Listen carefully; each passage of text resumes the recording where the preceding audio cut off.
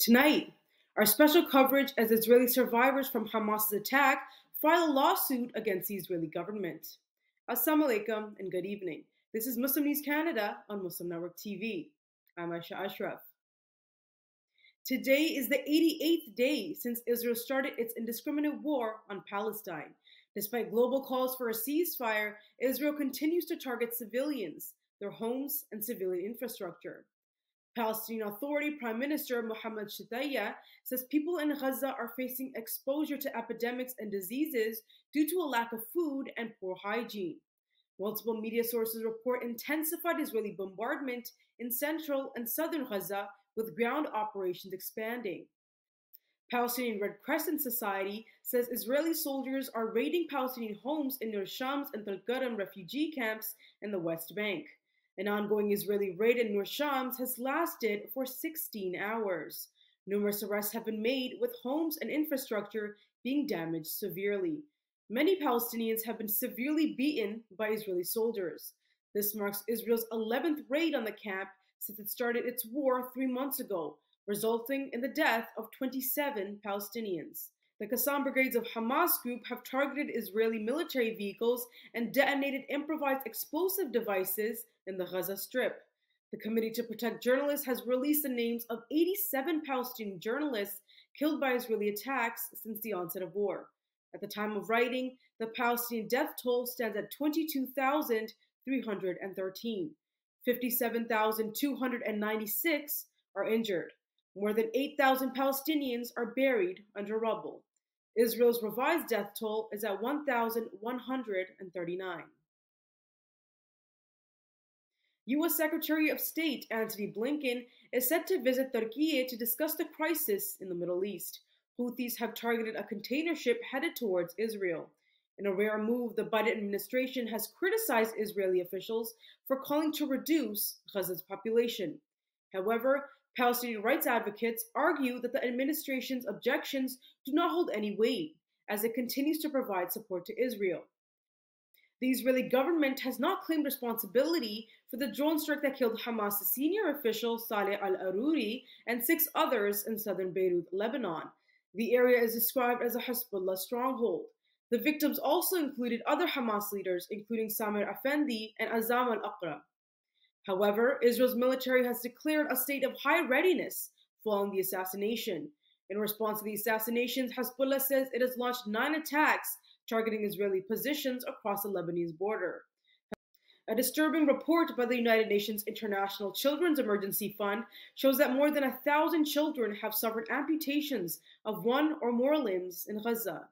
Many of these surgeries have been performed without anesthesia due to a severe lack of medical resources in the region. The blockade imposed by Israel forces healthcare workers to operate in unhygienic conditions without providing pain relief to patients. Palestinian Children's Relief Fund founder Steve Sosebee says the number of child amputees is likely to grow. He says many of these children are at risk of bone infection if medical treatment is delayed. Dr. Hassan Abu Sitta, a London-based surgeon who traveled to Gaza to treat patients, says most of his patients are children who need amputations. He says in a single night at Al-Ahli Hospital, he performed amputations on 6 children. UNICEF spokesperson James Elder is calling Israel's war as, quote, 10 weeks of hell for Gaza's children who cannot escape the devastating impact of the conflict. Survivors of the Hamas attack in Israel are filing a $56 million civil suit against Israeli security forces. The music festival incident on October 7th led to 1,139 casualties. 240 Israelis were taken captive in Gaza. 42 plaintiffs argue that Israeli negligence contributed to the tragedy. They claim that senior Israeli officials had expressed concerns about the event's security but failed to act. The lawsuit states that a single phone call to disperse the gathering could have saved lives. The plaintiffs seek compensation for lost earnings, pain, suffering, and medical expenses. Additionally, the suit points out that inadequate security was provided during the festival. Only 27 police officers were present to protect the event. A New York Times report reveals that Israeli officials possessed Hamas's attack plan over a year before, but did not take it seriously. Ontario's Ministry of the Attorney General is making law students from Toronto Metropolitan University with current or future employment opportunities to fill out a mandatory form. The form confirms if the students sign an open letter criticizing Israel's war on Palestine. The ministry's form warns students of job offer revocation or dismissal if they provide false information. The open letter was released by the university students on October 20th. The letter has been signed by more than 70 students. It condemns Israel and Hamas's actions. It also calls Israel an apartheid state. The ministry's policy is seen as punitive by experts. Critics argue that the policy reinforces anti-Palestinian racism in the public sector and sets a dangerous precedent. They're calling the move as one of the most extreme actions taken in Canada against students who protest the Israeli bombardment and invasion of Gaza. A law professor at the university condemns this as a disregard for legal and constitutional rights. The ministry justified its actions by claiming to combat discrimination, Islamophobia, and anti-Semitism. Across Canadian campuses, students and faculty expressing solidarity with Palestine are facing death threats, false accusations of supporting terrorism, and formal disciplinary actions by university administrations. In November, the Student Society of McGill University called for divestment from corporations complicit in settler colonial apartheid against Palestinians. In response, McGill served them with a notice threatening to cut their funding and block their use of the university's name and facilities. At York University in Toronto and the University of British Columbia, student unions face similar institutional pushback. A Muslim advocacy group has urged the government to eliminate the limit on the number of Palestinians allowed to seek refuge with their Canadian relatives. The program, set to launch soon, will grant visas to a maximum of 1,000 Palestinians if their families in Canada can support them financially for 3 years. The National Council of Canadian Muslims argues the cap fails to address the urgent need for help.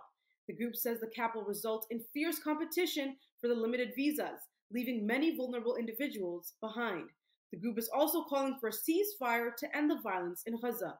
Canada's New Democratic Party leader Jagmeet Singh has urged the need to address the increasing hate crimes amid Israel's aggression on Palestine. Singh says it is important for Canadians to create a space where they can express their fears, worries, and political opinions without facing hateful conduct. During the interview, he shared concerns expressed by Jewish and Muslim Canadians who fear for their safety due to the surge in hate-motivated violence. He says Muslim and Jew Canadians worry about wearing religious symbols that are integral to their identities. Singh drew parallels between the current situation and how he was targeted for his faith. Toronto police reports a significant rise in hate crimes, including anti-Semitic and Islamophobic incidents. Similar incidents have been reported in Montreal and Calgary. Saudi Arabia State Television has confirmed today that the kingdom has officially become a member of the BRICS economic bloc. This move follows months of consideration by the Saudi officials. Originally comprising of Brazil, Russia, India, China, and South Africa, the bloc is now set to double in size with Saudi Arabia's inclusion. The United Arab Emirates, Egypt, Iran, and Ethiopia are also joining the bloc. On the other hand, Argentina has declined joining the group. It has cited some divisions within the bloc as a reason for its decision.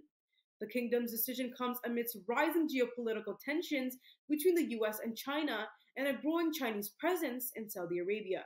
Despite maintaining strong ties with the US, Saudi Arabia has been exploring its independent path. China, a crucial customer for Saudi oil, has advocated for BRICS expansion as a counterbalance to Western influence. Thank you for watching. Our news is produced by Muslim Network TV, which is a not-for-profit organization. We need your support for donations. Please scan the QR code on our broadcast or visit muslimnetwork.tv to donate now, so we can continue to amplify the voices of Muslims in Canada and abroad.